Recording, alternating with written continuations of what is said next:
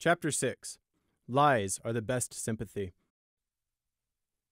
Prey was interrupted from doing nothing by the blue ripple of magic unlocking the door.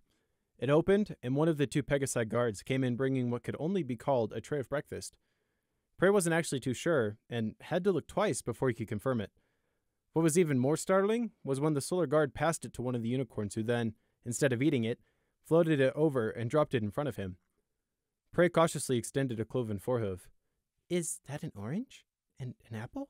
And bread?" he mumbled. The unicorn quirked an eyebrow under his helm at him, but said nothing.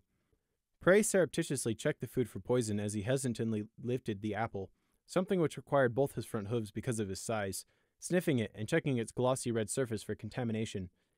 Not that he had thought the solar guard would poison him, but old habits die hard. Prey let out a muffled giggle. "Truly, they weren't lying when they said the ponies were the privileged chosen," he mumbled to himself. "Are you going to eat that, or just sit there looking at it?" the unicorn asked pointedly. Prey shot him a murderous look, cold enough to almost make the guard take an instinctive step backwards. "You're so privileged, and you don't even know it. It makes me feel sick," Prey told him. Before the guard could offer a reply, Prey returned his attention to the food. With one last check for poisons, Prey took a small, neat bite. He just sat there for a while, slowly chewing, face blank. He swallowed and looked down at the rest of the apple in his forehooves. "And they don't even realize it," he mumbled to himself. Bringing up his hooves, Prey took a much larger bite. Prey was slouched on the tower of cushions, idly sifting through the reports. He was keeping up the appearance of looking busy, while still managing to annoy his guards, when the magical ripple flowed out from the door. Prey didn't react, but his soft blue eyes keenly watched the effect. Every time he saw it, he got that much closer to figuring out what type of barrier spell it was.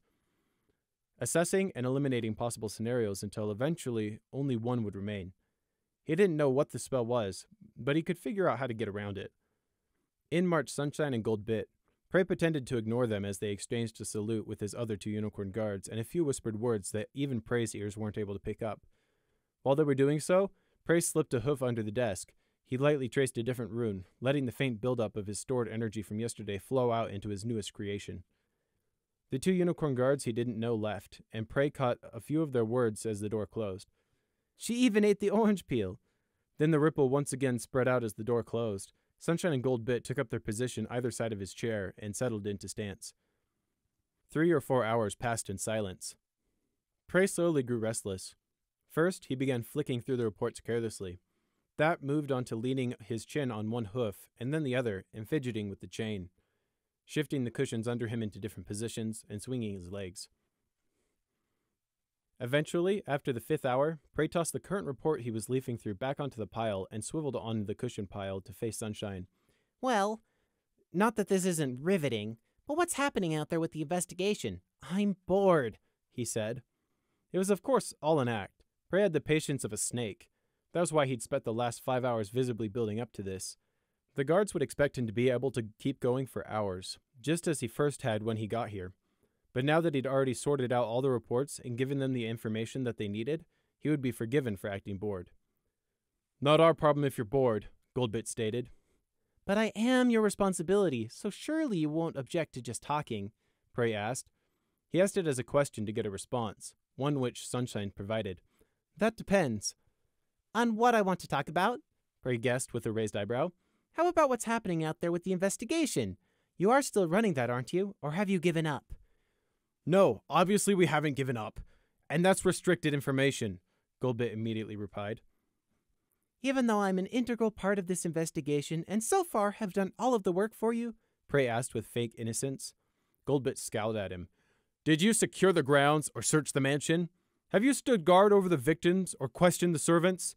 Are you currently nursing or caring for Cedar Fields at this very moment?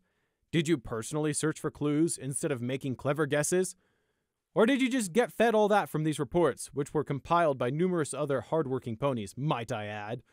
If not, then no, you didn't do all the work," Goldbit retorted. "Peace," Sunshine called him. "You're not the only one who's frustrated by this whole thing. If you want to rant, you can come to a bar with me after we're off duty. I heard there's a good one around the corner," he suggested with a smirk. "I take it that means it's going poorly," Prey said before Goldbit could give Sunshine a response. Both solar guards gave him a look. "You could say your mere presence here, instead of a cell back in Dreverton, indicates as much," Sunshine deadpanned, while Prey caught a mutter of, "Criminal mind leech," from Goldbit under his breath. Oh, come on. Am I really such a terrifying criminal as all that? I hardly strike fear into the hearts of ponies. I mean, have you looked at me recently? Prey asked flippantly, spreading his small hooves wide and smiling at them. There was a slight pause, then the tiniest flicker of hesitance on the guard's otherwise stony countenances before it was gone. "Those who resort to the cowardly acts of criminals and discard their decency don't have the right to complain when they are caught and punished. You made your choice, and these are the consequences," Goldbit stated firmly, flicking his ears dismissively and turning his eyes away. Punishment follows breaking the law. It's the natural way of things. This is your chance to repay society for some of the misery you've caused, Sunshine added to his fellow guard's statement. Prey decided not to bother arguing the concept of he who made the law decides what morals are. He knew neither Solar Guard would budge in their loyalty to their duty. Yes, you've already told me that multiple times before. I'm a dangerous criminal, and I should be thankful to be dragged out and press-ganged into service to your princess, he retorted. Princess Celestia is the rightful ruler of Equestria. No, she's yours. Tell me, does Celestia rule the Griffin Empire or the Deer Kingdom? The Minotaur Lands or the Dragon Roost? How about the Diamond Dogs or the Zebras? The Yaks, Hippogriffs, Buffalo, Camels, or any other subrace? Prey asked. Of course not. She simply rules Equestria, guiding it along a better path. She allows the other lands the right to govern themselves as they see fit. Sunshine confidently replied at the same time that Goldbit muttered, "Hippogriffs?" Prey pointed a hoof at Sunshine. You see my point? Celestia does not rule the whole world, so why should I name her my ruler? What has she ever done for me? Prey demanded. The princess raises both the sun and the moon every day and night. She keeps us all safe and rules with love and kindness. None go hungry, and all are treated equally. She stands against the darkness and protects us all. The very bed you sleep in and the food you ate was funded by her policies and government. Everyone is in the princess's debt, Sunshine said, emphasizing the word everyone and not every pony for once. Prey laughed. It was a delighted sound, light and bubbly. None go hungry, and all are treated equally? He laughed. Obviously, you've never been beyond your borders before. Both the Solar Guards frowned disapprovingly at him. You don't know what you're talking about. You are too young to have gone out there either. You're just repeating hateful phrases that you've heard others say instead of thinking for yourself, Sunshine told him. Prey giggled harder. You are so sure of your own inherent goodness that it blinds you to the blatant hypocrisy of what you just said. Just repeating what you've heard others say instead of thinking for yourself? Ha! So what does that say about you? Prey retorted with a grin. Goldbit snorted and turned away. Don't bother arguing with the mind leech, Sunshine. He'll just twist anything you try to say. I thought this was the land of free speech, Prey responded with a shrug. But obviously, you don't believe my words anyway, so I'll save my breath. Goldbit flicked an ear in annoyance at Prey. You do that. You still haven't answered my question, Goldbit. Prey shot back at the unicorn. Aside from your personal dislike of me, what have I done that's so wrong? Goldbit scoffed. Stealing the thoughts and memories of others to use for your own twisted purposes like any mind leech, obviously. We all read the file, so don't think you can fake your innocence, he replied. Oh? Prey perked up in genuine interest. This was one of the things he'd been aiming to learn from this conversation, and there was no harm in making that interest known. Either they would tell him, or they wouldn't. So, what did it say? He inquired. What is it to you? Sunshine asked suspiciously. Nothing really. I was just asking. Prey responded, returning to the piles of paper on the desk in front of him, like he hadn't been that interested anyway. Illegal use of dark magic, use of forbidden mind magic, theft and invasion of privacy, subduing and enslavement of ponies through said forbidden magic, threatening the general populace through reckless misuse of both dark magic and forbidden magic, non-compliance with existing magical laws and magical registration, indirect involvement with the pony's death, and numerous other minor law infringements, Goldbit recited from memory. Prey took note of that. Good recall. He hasn't shown any previous aptitude for eidetic memory, so it seems likely he read the report multiple times, and recently too. Something must have made him want to double-check on me to reinsert himself. Was it wariness of my abilities, or uncertainty about what they're doing? Prey wondered. Sunshine nodded at his fellow guard's words. What he said, he agreed. Is that it? Prey asked lightly. You forgot a few things from that list. Sunshine frowned disapprovingly at Prey's words. Many, many things. It seemed that for some reason the Solar Guards really didn't have an accurate report of him. There was only one way to be sure. How old am I? Prey asked. Huh? How old am I? I lost track of time in Dreverton, but it can't have been long.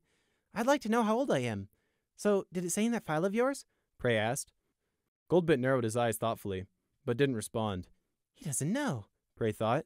Unsurprising, considering how little they seem to actually know about me, but still interesting. Prey turned his attention to the other guard for his answer. Sunshine thought for a moment. His eyes regarded Prey uncertainly. You can't be older than 10. If you were in there for, say, at most 3 years, then that means... He trailed off. 7. So young, he muttered to himself. Prey wouldn't have caught any of that if he hadn't been Prey. He often found that those without excellent hearing often underestimated those who did. Prey hid a grin at their confirmation of his suspicions. It's all right if you don't know. It's really not important. Why don't you just tell me something else instead to pass the time? He suggested. We already told you it's not our problem if you're bored, Goldbit repeated. Be honest. The real reason you don't want to talk with me is because you're afraid you'll let something of vital importance slip. And then the next thing you know, I'll have taken over all of Equestria. You're just being paranoid. What words could you possibly say that would lead to my escape? But since you're paranoid, you've decided it's just better that you don't say anything at all. Isn't that right, Goldbit? Prey asked with another infuriating smile. Better safe than sorry, Goldbit groused, while Sunshine hid a cough. Prey just gave Goldbit another bright smile and turned to Sunshine. How about you? Or are you also afraid? He asked. You certainly don't act your age, Sunshine noted dryly. What can I say? I'm young at heart, Prey joked. Prey was once again getting the impression that although the Solar Guard took his job seriously, he perhaps didn't take Prey seriously enough as a threat. In fact, none of them did. They didn't seem to realize that he was a threat because of his small and weak appearance. They let him speak out of turn rather than beating him into silence every time he did, like they'd done in the Resistance whenever they took a prisoner, but Sunshine more so than any of the other Solar Guards. That was why, out of the 2 unicorns, Prey had been subtly politer to Sunshine in the hope of influencing the unicorn to do the same. He was still going to kill both of them, though. That's not what I meant, Sunshine said. Prey shrugged. Never mind then. So are you going to answer my question or not? Sunshine hesitated. No, I can't. We're under strict orders, he said. But what's the harm? No, Sunshine repeated firmly. Don't you have work you need to be doing anyway? He asked. Prey decided not to risk what he'd gained by pressing any further and instead answered Sunshine's own question. No, actually. I've already found out all I can from these reports, so unless new information is brought to light, there's nothing further I can do right now. That's why I'm bored and trying to talk to you, he answered. It was the truth. He didn't have anything else he could learn from these reports. That he hadn't quite shared everything he'd learned was beside the point. Prey knew when to hoard bits and pieces to use as leverage later on. Sunshine humphed and shrugged his well-muscled shoulders. That's your choice, but if you can't provide anything further to this investigation, I doubt Captain Valor is going to keep you around much longer. You might want to think about that before saying you have no work to do, he said. Prey gave the unicorn a patient look. I cannot work with old information to make new discoveries. And it's you Solar Guards who are the ones who gave me this job in the first place. Besides, Prey added, with a sideways tilt of his head and a smirk creasing his soft white face, I never said I have nothing left to offer to your captain. Sunshine had asked what he meant, whereas Goldbit had demanded that Prey tell them what he'd found. What Prey told them was that they'd have to wait until their captain came in person. Goldbit had then tried to order Prey to tell them, but he just giggled at them, even when it looked like Goldbit was getting ready to blast him with another stunning spell. It's not that Prey wasn't terrified of the unicorn's magic, because he was. It's just that he hid it and pretended he didn't care. Much can be gained from a perceived position of invulnerability. If you acted like you weren't scared, then they believed you weren't scared. Eventually, in the face of Prey's stubbornness, Sunshine had opened the door and told one of the Pegasus to send a note to Captain Valor. Prey caught them saying something about the captain being in Canterlot for an important meeting with Captain Shining Armor and Major Hardhoof, and that he wouldn't be back until later that night. Goldbit had once again tried to order Prey to tell them what he'd learned, but Prey brushed them off, saying, It's not time-sensitive and doesn't relate to catching your thieves. You can wait. This had annoyed both the guards to no end, but they couldn't do anything short of beating it out of him. Despite his seeming indifference, Prey was keenly aware of time. He was counting down every hour, working out how many more of the remaining 6 untouched mansions the thieves could hit. How soon? Which approach would suit him best? Prey tried to analyze it all. He estimated that he had another 2 days, possibly 2.5 at the minimum, and 6 at most if they only hit 1 a night. Prey hoped the thieves decided to be cautious and took it slow. The slower they delayed, the longer Prey had to work on his escape and come up with backup plans. Like the runes he was carving into the underside of the desk right now, for instance. Prey kept his face completely blank as he pushed his hoof into the wood, ignoring the still recovering hoof's twinges of pain as he did so. His hooves had started to harden up again after being released from the restraints, but it was a slow process and they were still quite tender. That didn't matter though. This could hardly even be called discomfort, let alone real pain. Besides, in a little while, he'd have to spill some of his blood for a couple of the more special runes. Still only lower tier runes, but as he had no other available energy source, and wouldn't have risked tripping the magical alarms even if he did, the life energy from his blood was his only choice. If it didn't set off the alarms. He still wasn't 100% sure about that, not knowing exactly what alarms were being used. "What are you thinking about right now?" Sunshine abruptly asked. "Home," Prey immediately lied. "Not that it's any of your business." "You're the one who said you were bored and wanted to talk," Sunshine replied. Prey decided to run with this conversation and see what happened. "I suppose I did," he offered a shrug. "I was just wondering what home looks like right now, how it's changed over the years. I wonder if thorn bushes have taken over the fields. I imagine vines have covered the well by now, too. Maybe grass has grown over the runes. The new moon knows we tried for long enough to get the grass to grow." Goldbit rolled his eyes derisively. "Stop being facetious and melodramatic. You're still just a lamb. It takes more than a few years for buildings to collapse anyhow. The sheep flocks living from where you came from rest easier at night now that you're safely locked away, mind leech," he snorted. Sunshine picked up on something else. "You said we?" He took a step closer to where Prey sat. "Your file made no mention of a gang participation or gang action. What was the name of the gang? There has recently been a crackdown on gangs. This might be useful." Goldbit looked up in interest. "You're right. That might be important. What was your gang name, and who was the leader? Was it disbanded after your capture?" he asked aggressively. Prey shrugged. "No idea, because there was no gang, as you so quaintly put it. Not by the end, anyway. It was just me left in the end. Me against everyone else." He paused for a moment, then amended. "And the deeper green. We were all against the deeper green. And it was against all of us." "Deeper green?" Sunshine asked. "You didn't answer my question," Goldbit said. Prey flicked an ear over his shoulder in annoyance. "That's because you misinterpreted my words. When I said we, I didn't mean a gang." "Your village, then?" Sunshine butted in. Prey looked at him coldly. "Yes, but no. I meant my old home and farm," he answered. "Despite their criminal lamb, I'm sure your family is doing fine. Parents and siblings won't be punished even indirectly for their child's crimes. There's also a self-help charity set up in place to assist loved ones to cope and face the reality of their family or spouse being a criminal. Face it, 452, they're better off without you," Goldbit said with a dismissive motion of his hoof. Prey had stopped tracing the runes under the desk halfway through Goldbit's little speech on fairness and turned to give the unicorn his full attention and blank smile. Now Prey started to giggle, then laugh, hoofs clutching his thin sides. The laugh was just as light and happy as before, but now it held an edge. "Well, you're not wrong there," he laughed. "A charity for the families of criminals?" "Brilliant! Of course! It's exactly what you ponies would do." Why don't you dispatch them at once? Just give them directions to the village of Rushweed and they can get right to comforting all those bereaved families." "Oh, I haven't laughed so in ages," he chuckled, pushing a droopy ear out of his face. Laughing had made his split cheek start to hurt again. Prey sighed and settled back down, that blank smile still in place as he looked up at Goldbit. "Oh, you have no idea how sheltered and privileged you really are," he repeated softly with a shake of his head. Prey was lying with his head on the table, ears folded out of the way, pretending to be asleep. He'd been like that for the last hour, one foreleg cushioning his head and the other tucked limply under the desk. Millimeter by crawling millimeter, he continued with tracing out the runes, his movements so gradual that they were unnoticeable. The Solar Guards hadn't said anything after his small laughing fit. They had remained stoic and composed. They were the Solar Guard, after all, but he'd seen in their faces that he'd unnerved them, even if only slightly. "Do you think?" Prey heard Sunshine ask softly. "If you mean, do you think the prisoner is actually asleep?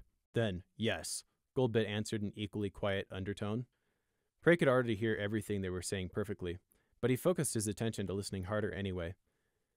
"Then, are you holding out?" Sunshine whispered. Although Prey had his eyes closed and didn't hear Goldbit answer, He could clearly imagine the questioning glance the Goldbit returned. You know what I mean. Are you still managing to stay impartial? Sunshine asked quietly. There was a pause. Then Goldbit gave a small sigh. Yes, I am. But for the opposite reasons than normal. Because he's just a lamb? Sunshine asked. Yeah. It's not what I expected from a mind leech. Usually criminals just make me angry. Not angry and uncertain, Goldbit said, clear irritation in his tone. Are you sure you're still impartial as our job dictates? Sunshine questioned jokingly. Of course I am! I'm well aware it's a mind leech who'll try anything to escape. I'm not totally stupid. It's yourself that you should be worried about, Goldbit replied. Good job. I'm not worried then, Sunshine returned lightly. Are you sure? If not, you should speak to the captain, Goldbit said. Yes, I'm sure. Just like you. I'm not totally stupid. It's just hard sometimes. To not be stupid? Goldbit interrupted in a rare display of humor. Hardy har har. No, you idiot. Sometimes it's just hard to associate a mere lamb with everything he's done in the file.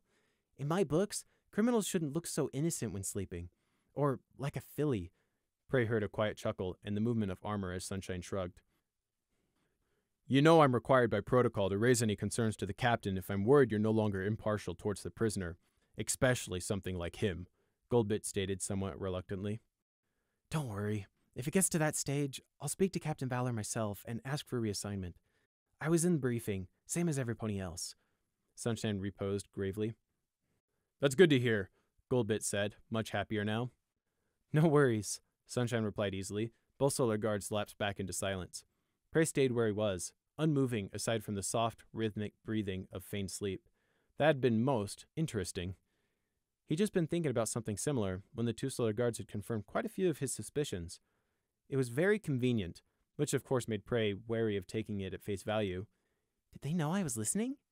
Was it a staged conversation? Prey considered it carefully, before deciding that it had indeed been a genuine conversation.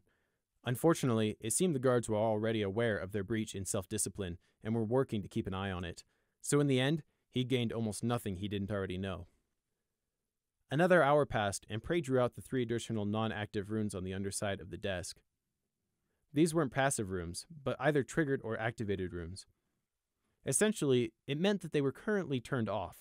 Prey was fairly certain turning them on would trigger the magical alarms, so he'd only get one use out of them before the guards came running. But he wasn't quite ready for that stage of his plan. A further hour was already well on its way in passing them by. With the time, was fast approaching for the guard shift change. That was when the now familiar blue ripple of the magic spread out from the door. Princess Celestia's prodigy, Captain Valor said, finishing off his conversation as he stepped in through the open door. I received the message. Any concerns to report? He barked to Sunshine and Goldbit. Nothing of importance, sir, Sunshine answered smartly, Goldbit echoing his words a moment later. Good work! Captain Valor came to a stop across the desk from where Prey was still pretending to be asleep. Get up, prisoner 452! He roared. Prey flicked open one eye and looked up at the massive unicorn. Yes, Captain? He asked politely. The familiar sight of Captain Valor's face looking like a pot approaching the broil greeted him. Captain Valor wore that expression a lot when speaking to him, Prey noted smugly. Are you sleeping and not completing your task? As I already explained to your guards, I am unable to make new discoveries with old information. Unless you give me something new to work with, I am limited in what I can do, Prey replied evenly, keeping his tone, if not respectful, then at least neutral. I will not tolerate lies, 452, nor laziness. You will work, or I will return you to Dreverton within the hour. Is that understood? Captain Valor threatened. All right, Prey answered after a moment. Captain Valor narrowed his eyes suspiciously at Prey's easy surrender, obviously having expected more of a fight. Without breaking his gaze, the captain addressed Prey's 2 guards. The message said you had something. What was it? We don't know, sir. The prisoner refused to say until you arrived, Goldbit answered. As expected, Captain Valor did not take this well. How dare you? You think this is some game? That you, a criminal, can decide with who and what you want to share? You forget your place, prisoner! What about your position gave you the illusion that you have any say in the matter? You will do as I say, when I say! The captain bellowed into Prey's face. Prey rubbed his ears to try and alleviate the ringing. And I have been. You just never said anything about doing as your lackeys ordered, and as you're here now, I see no reason to continue."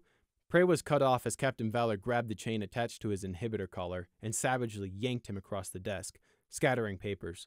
He was still struggling to regain his breath when Captain Valor bore down on him, nose to nose.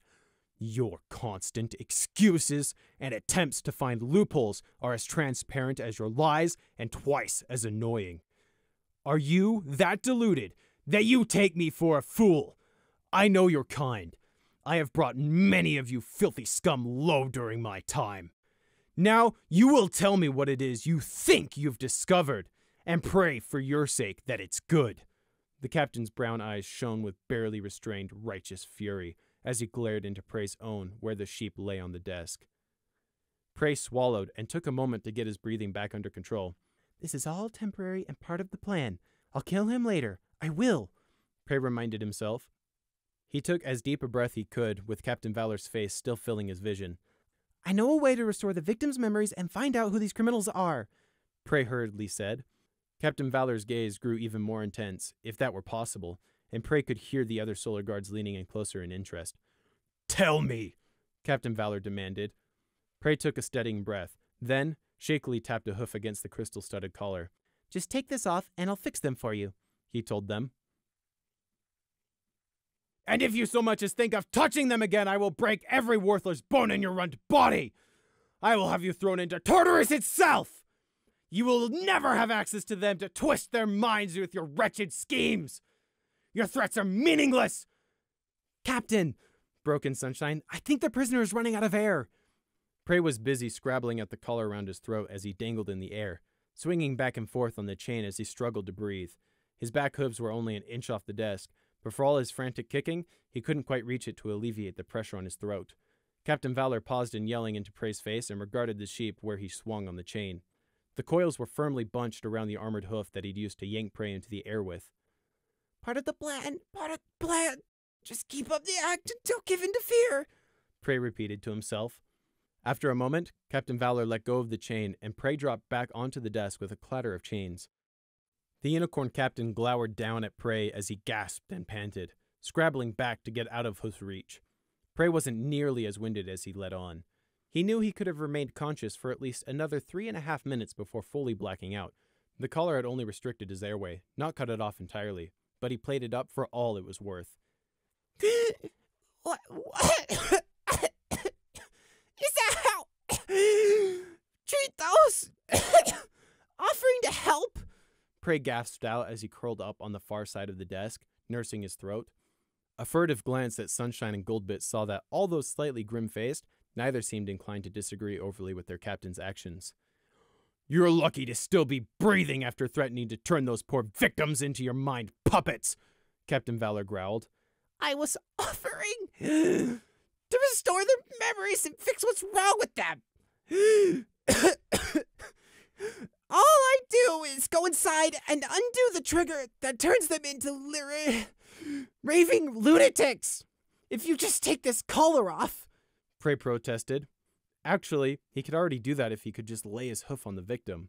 However, the Solar Guard still thought that the collar was what was restricting his mind magic, and he needed to keep up that appearance. "Your blatant attempts at tricking us into freeing you will not work." "I'm telling the truth." "And your vile attempts to play off our sympathy towards Cedar Fields and the other victims' condition is disgusting. The Solar Guard is sworn to their protection. As much as it pains me to see them like this, I know that letting you loose on them would be crueler than death. For you would not undo the damage, only appear to, and secretly enslave them to your will through your disgusting magics," Captain Valor spat. "That's not true. I would heal them and leave them exactly as they were before," Prey lied. He could do that. In fact, he doubted that it would be hard. From what he'd seen, Cedar Fields' memories had only been suppressed and not erased. And to fix the issue of the trigger memory relating to the stolen books, he could simply reset the victim's memories to the night before the attack ever occurred and leave them none the wiser. It would be a bit more complicated than that, but not that hard to pull off in the long run. Prey could do it. He hadn't been lying about that. He just wouldn't do it. If the Solar Guard captain had indeed been foolish enough to let him fix the victims, he would have done just that, except with a few hidden touches of his own left behind. Captain Valor gave Prey's protest of innocence all the consideration they deserved. "You're despicable," he snorted in disgust. With a clump of armored hooves, he turned and headed for the door. "Prepare the prisoner for transport. He's tested both my patience and wasted my time. We're sending him back to his cell in Dreverton immediately." "Hang on! I was telling the truth!" Prey shouted over the joint chorus of "Yes, sir!" as Sunshine and Goldbit jumped to their captain's command. Prey knew he had to act quickly. This was the risky part. Either the captain would listen, or he would not. But he needed to distract and unbalance Captain Valor with a feint first.